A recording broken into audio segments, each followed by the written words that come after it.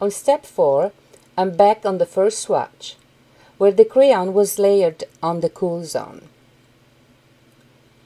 Here I'm melting the crayon on the warm zone at high temperature.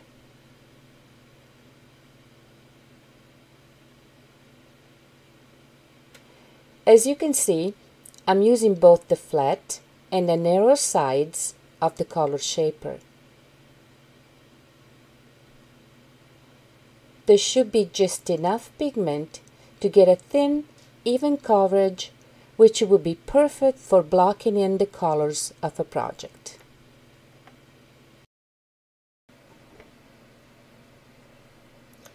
In step 5, I move on to the second swatch and melt the crayon that was layered on the warm zone at low temperature.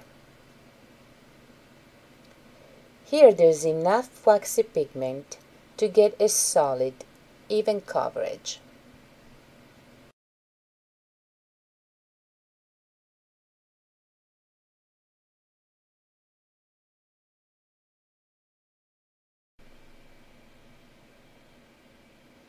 In step 6, I move to the third swatch and melt the crayon that was layered on the warm zone at high temperature.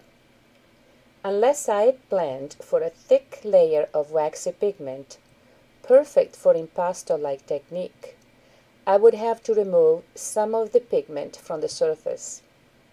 Remember that melting artist crayons and oil pastels is best done at the highest temperature setting.